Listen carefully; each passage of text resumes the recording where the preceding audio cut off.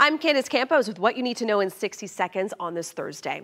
Florida Governor Ron DeSantis has made it official. He is running for president in 2024. He joins several other potential Republican challengers to President Biden, including former President Donald Trump. The primaries begin early next year. The queen of rock and roll, Tina Turner, has died at the age of 83. Now, her talent was heard by generations of fans with hits like What's Love Got to Do With It and We Don't Need Another Hero. She'll be laid to rest in a private ceremony.